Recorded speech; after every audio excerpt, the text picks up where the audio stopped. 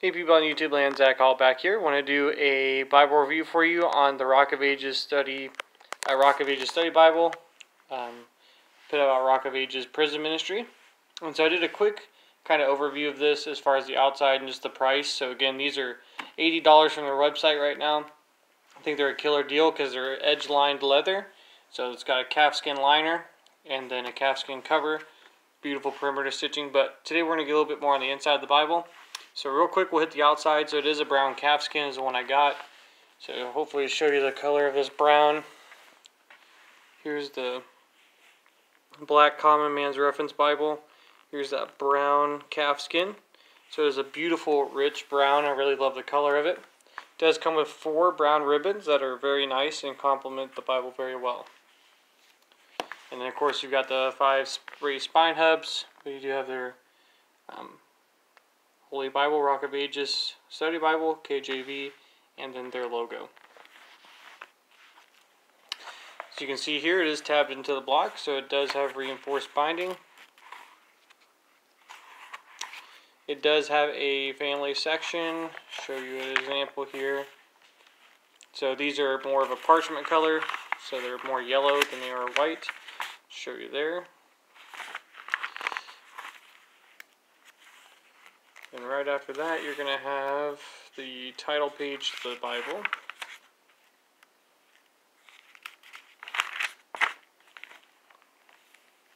And this is the 7th edition, first printing. Here's a Romans Road. I'm glad that they put this in here. So again, if maybe you're afraid of, sharing the gospel, or, you don't have exactly what to say in your mind, here's a clear, short little thing you could even memorize, how to share the gospel with somebody, to give them the good news of what Christ has done for our sins. Then moving this, you're going to have some copyrights, what it was before. So this used to be the Pilgrim Study Bible put out by Oxford, and then Rock of Ages Prison Ministry bought the rights to this, so they have the rights to this Bible now. And it is printed and bound in the United States of America. There is their prison ministry address.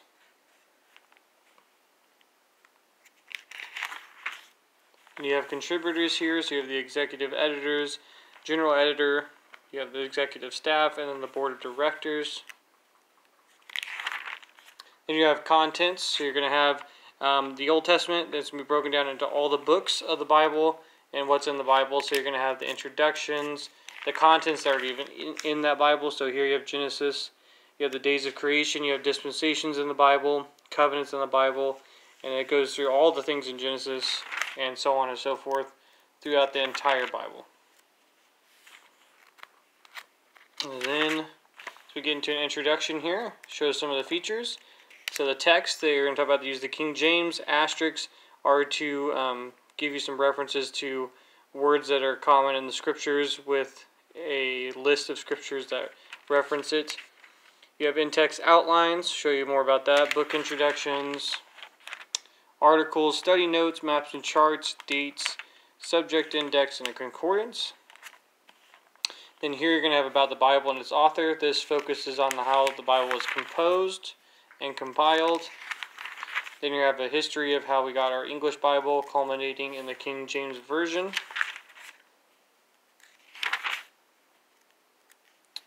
And then you'll get the Old Testament. And I'll just show you the study helps that you're going to get from this. So here you have a page concerning the Old Testament. So this goes in a little bit about the Old Testament is.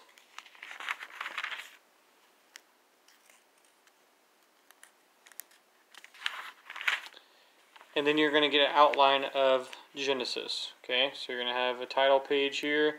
It's got the theme, beginning of the world, background, Genesis beginning and ending. Here you're going to have an outline, and it's going to follow this outline throughout the whole book. This will actually be in the text for you. So you can see 1 here says the creation in the beginning. So then you have 1, the creation. Then you have down here 2, days of creation. And as we go through here, you can see this right here. 2, days of creation, first day. Now as you look at this text, it is a 10-point font. Very more modern than a typical King James, so it's very easy to read. You can see the verse numbers there are a little bit smaller than the verse number, or the words themselves. So sometimes they can be a little bit harder to see in the text. But now one thing that you'll find interesting about this Bible is that the footnotes at the bottom are not keyed into the text. So you will not find here any letters or numbers that indicate there's a note at the bottom. So what you actually have to do is go to the notes, find the verse and chapter, and then you have to look through the text to see if there's a note on there. Now they also have these gray boxes that define key theological things throughout this Bible. So here you have a box on what the firmament is. Here you have a box on the days of creation.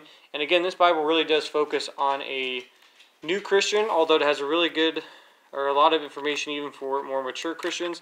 But this really focuses on new Christians and their walk with the Lord. And so it's going to go over basic Bible doctrine. It does slant dispensational. As we can see here, it has dispensations in the Bible. So you can kind of see what they think there. It looks like they break it down into 7. So you have, of course, the age of innocence, age of conscience, age of human government, age of promise, age of law, age of grace, and then age of the kingdom. So that's how they're going to break up the dispensations. But then also you're going to see they also have covenants as well. So not only do they recognize dispensations or different times how God dealt with people, is pretty much a simple definition of dispensationalism, which I'm not anymore, but this is still a helpful study Bible.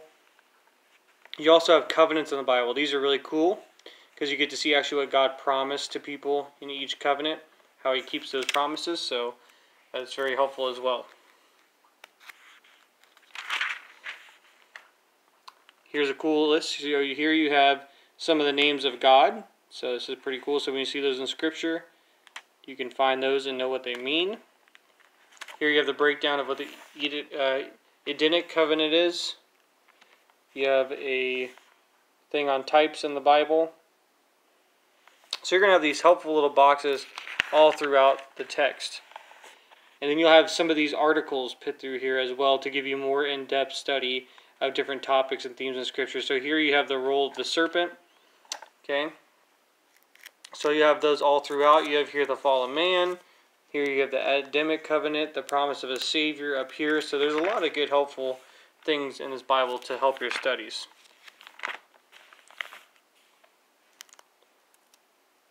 So here's even a helpful thing. Here's a list of clean and unclean creatures that the children of Israel could eat and touch, and a list of ones that they could not. Let's see if I can get that to focus for you.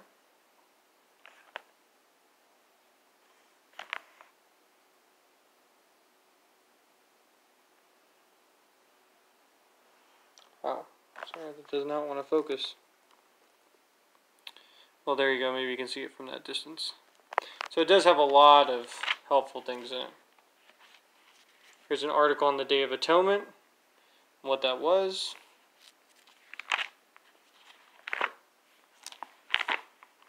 You can tell it does have a little bit of a shine on the page here. You're going to have the page numbers at the top here as well. You'll have then the book number and the chapter number in the corner.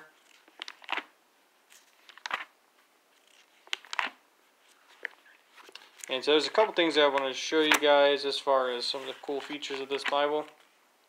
So you're going to have a whole article here on between the Old and New Testaments. Then you have an introduction to New Testament ministries, or New Testament missions. And this is a really good article.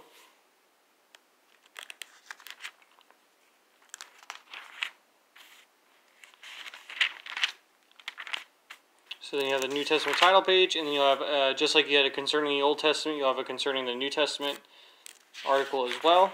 Then you get in Matthew, again, you're going to have your background, theme, writer, summary, and an outline to it as well. And then you'll have the text. So here you can see, again, you're going to have those short little things, articles in there to help you. You have in-text maps to show you what's going on in that text. So those are very, very helpful. So you can see a lot of the helps that you get in this. Now here's one I want to show you just how it's slanted dispensational. So the Sermon on the Mount, it goes here at the bottom. We can see the message of the Sermon on the Mount is not for the unsaved. There is no gospel in the Sermon on the Mount. The way of salvation is not declared within it. So their stance on this is that the Sermon on the Mount is what the government of the millennial kingdom will be, and that people will live by these laws in the millennial kingdom, so they're not necessarily for the Christian today, but they are applicable to the Christian is the stance that they will end up taking on that.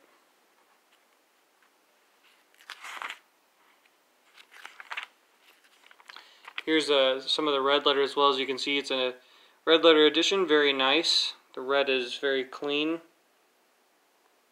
and it doesn't fade a lot throughout, so it's very consistent.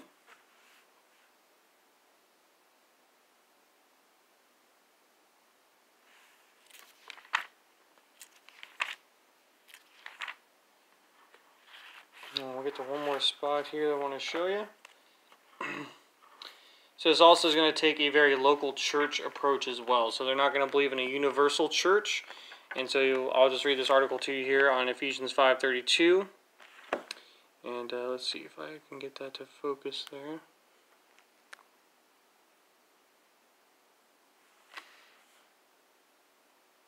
Okay. So it says the church. The word church or churches is found 114 times in the New Testament, as in the idea of an assembly. Only 15 times does the word not refer to a specific body of people assembled in a specific location. The word literally means a called out assembly, so ecclesia. So that's the word, Greek word there. The meaning for church would be a called out assembly of baptized believers organized and covenanted together to carry out the Lord's Great Commission. A true biblical church is, 1, local, the Church of God, which is at Ephesus, churches of Galatia. So here they're giving you an example that you can actually go to a specific location to find the Church of God. So, the epistle to the Ephesians, epistles to the Galatians, the epistles to the Corinthians, the Philippians, Colossians, so on and so forth. So the church is at a locale. It is an assembly. Visible. It can be seen. An invisible church cannot assemble, serve, preach, baptize, fellowship, give, or evangelize. Organized. So it's not in chaos, but in order, having officers, pastors, deacons, ordinances, baptism, and the Lord's Supper, orders, preach the gospel to every creature. It is Christ's church. He is the head. All should be done for him, and anything eternal is accomplished by him. So that's going to be their belief on the church. Now we'll get to the back here. As we've seen pretty much everything we have about the Bible itself. Here are the list of words that have asterisks next to them in the text. So this is a subject index. And so you'll have an asterisk in the text, and you'll have the word. You can come back here and find it, and they'll give you more references of that word and where to find it in the Bible. And that goes on for a little while too. So it's actually a very helpful subject index. And then you have the concordance. This is the New Oxford Bible Concordance. So it is a very in-depth concordance. This literally goes on for probably at least 160 pages, if not maybe a couple hundred pages. It is a very in-depth concordance. Then you're having a couple blank pages here for notes. And you get right into your maps. And these are the older Oxford maps. And there actually is quite a few maps here. So you get 9 maps there. A couple more cardstock. So again, that's the Rock of Ages Study Bible. Very readable. Would highly recommend it for a new believer or an older believer. Again, if you buy a leather edition of their Bible, they send 2 vinyl or paperback copies to prisoners that are in prison to study the Word of God, because they have a lot of these ministries all over the United States. And again, for a full-blown calfskin Bible for $80, that's edge-lined, and that is this easy to read and study, and the notes are in general very helpful, very practical and applicable. I think this is a great Bible to buy if you're looking for a basic study Bible that's not going to have too much of a controversial stance, or where someone's going to say something crazy that may make you cringe or something. This is going to be a good middle-of-the-road type study Bible for you. And so if you do want this, again, it's $80 from their website. I did want to mention real quick, I did take notes in it with a Pigma Micron pen. So I wanted to show you how that looks. So you can write quite a bit in this margin here. It's actually pretty wide. You right at the top and the bottom as well. And there is some room to fit some notes in the center as well. But we'll look at the other side here so you can see the writing there. It does ghost through, but it does not bleed through. So if we go over here, see there's no Pigma Micron bleed through. So the paper is good to use Pigma Micron pens on. So that is the review. It is a pretty thick Bible. It's probably about 1 3/4 inches thick, almost 2 inches thick. So it is a very thick Bible. It's about 10 by 7. So it's a very actually manageable size. I can hold that easily in one hand and even hold the Bible fully open. I don't know if I can get my one hand into it. There you go. In one hand pretty comfortably.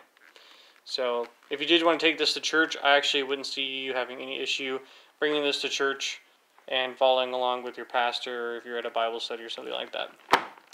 So if you guys have any more questions about this one, please feel free to reach out to me. Maybe I didn't answer something specifically that you're maybe looking for, and so I definitely could do that if you have a question or a comment on it. Other than that, I hope you guys have a great night. Take care and God bless.